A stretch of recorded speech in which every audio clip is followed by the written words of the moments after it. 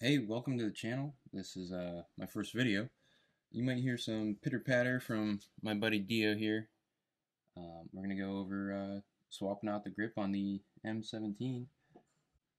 So when I bought my M17, it was right after I shot my issued weapon in the Army. I was really impressed by the feel and everything.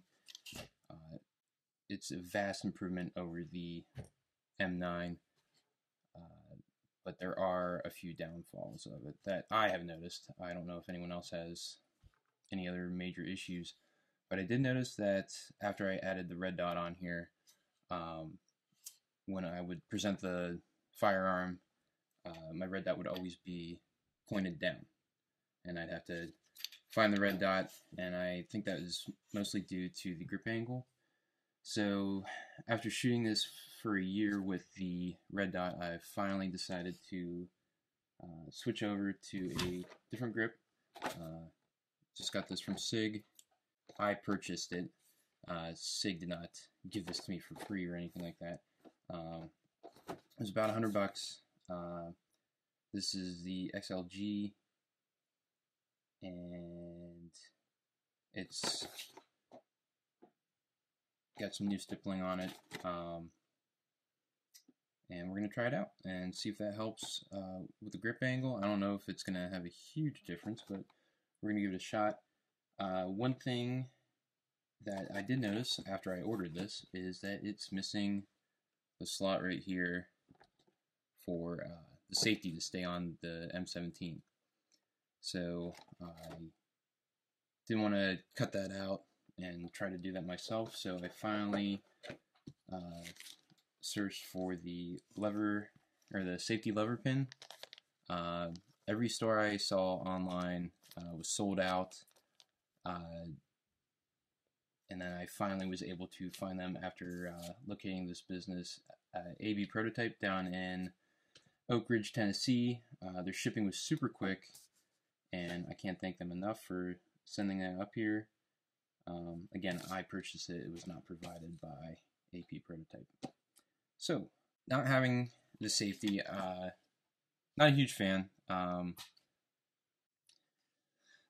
safety, I think, on the M17 is a little redundant, and it is not necessary, but the Army has to do some CYA for their not-so-top shooters.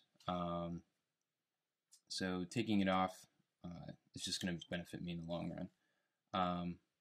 I have shot this gun set up just like this at the tactical games last year.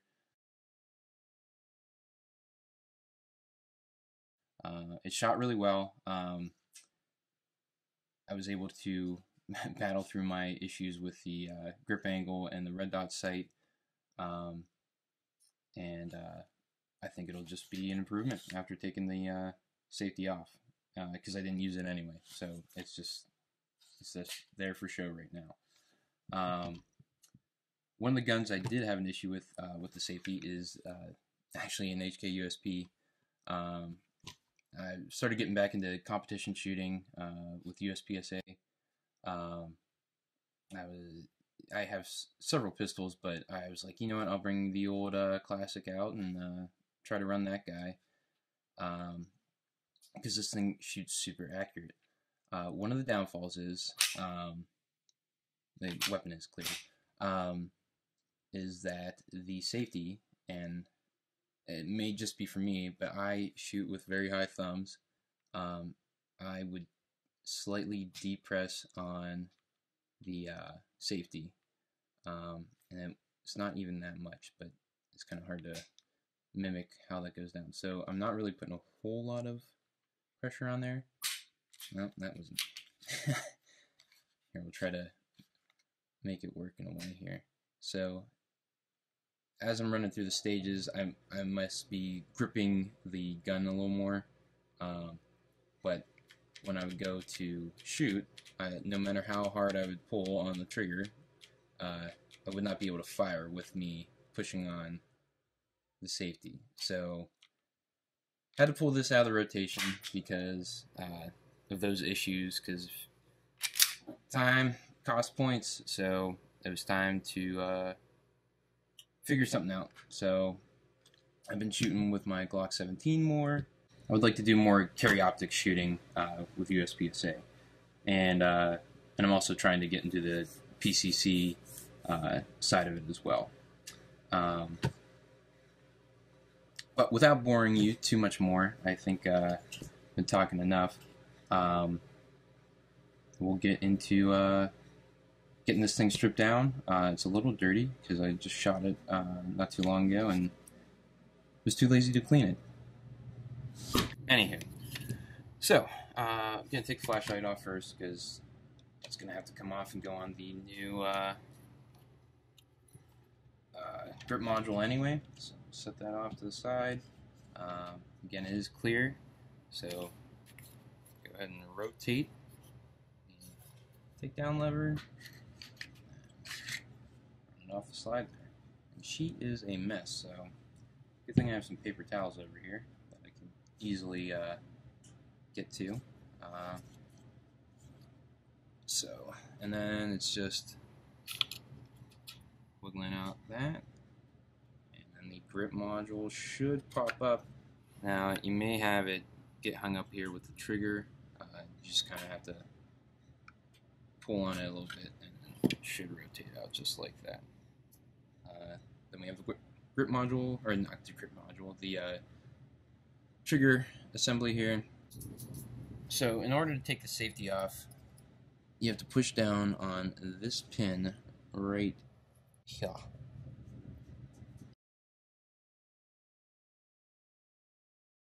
And it shouldn't be too much pressure. Not a whole lot of pressure, actually. I thought it was going to be a little harder than that. And then you're going to want to watch this right here because that will bounce off if you're not careful.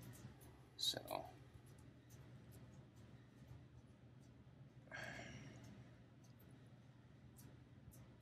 and of course I'm in my basement, so I may lose something down here, and that's not going to be great. Alright, so the left side trigger should rotate off just like that. And then you got the two pieces of the pie right there. Don't want to lose those. Alright. So then you'll notice that the bar for the safety has been removed, and we'll have to replace that with the new safety lever here. Well, the safety lever pin, excuse me.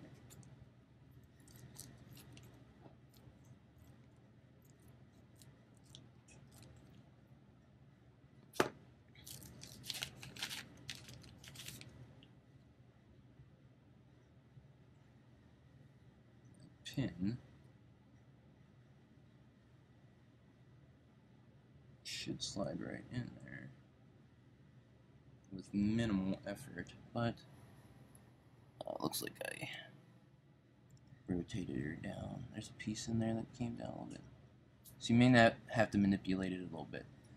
So if we were to put this back in the old module, the issue with that is, without the safety, is that pin will be exposed, and as you're firing it may wiggle out. So get the new one opened up. Okay.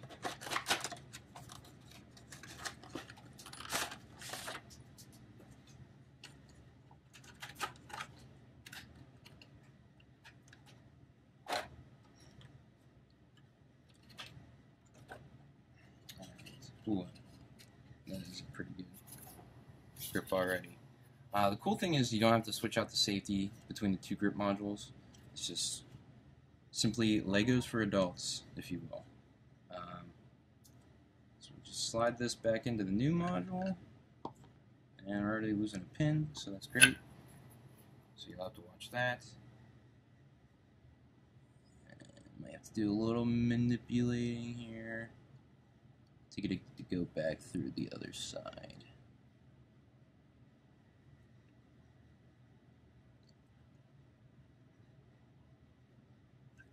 And I will tell you in advance, this would probably be a lot simpler if I had cleaned it before I started all of this. But I like to make things difficult. Make sure you push this pin back in.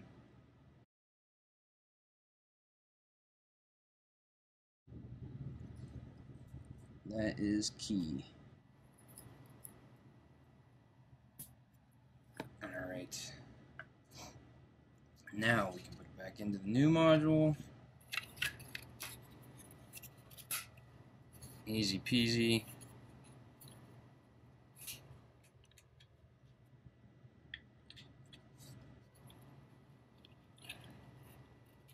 Alright.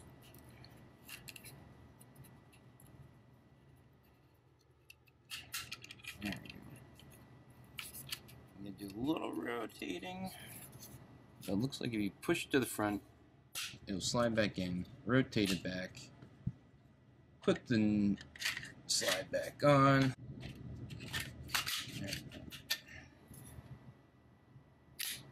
Let's see what she does. If it works, she's not locking back to the rear without the mag in. There she is, new grip. Looks pretty good. I like the stippling on it. It's got a good grip on it. I think this dog will hunt. Put the flashlight back on.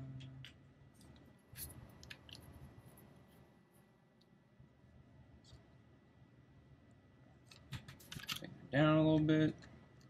Not too much. She is good to go.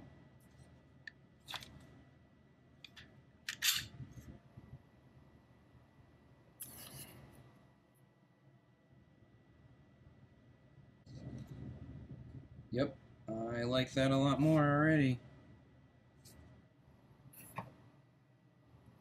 Very good. These are both medium grips here. So, I don't know. We'll have to run it. It does have a bigger beaver tail there. It's not quite as round as the original grip.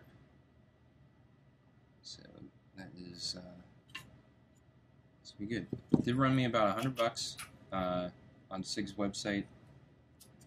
And if you need that safety lever pin, check out APO prototype, or excuse me, AB prototype.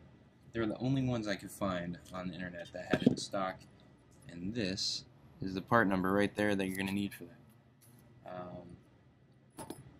Like I said, the M17 is a vast improvement over the old M9, and there's no real need for a safety on the M17. The M9 had a terrible location with its safety,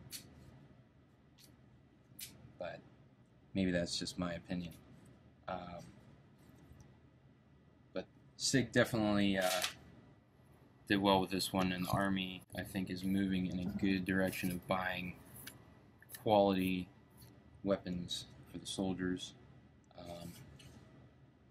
And that's old news. So I think that's all she wrote on this one. I'd like to thank the sponsor of the channel, Mountain Mama Armory. Check them out on Instagram. Their retail website will be up soon. They're more of a importer-exporter, bigger contract company, but they're going to be a more domestic brand here soon. And yeah, hopefully you learned something. Hit me up with any questions.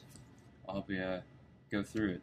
And if I'm an idiot, leave that comment too, because I don't really care.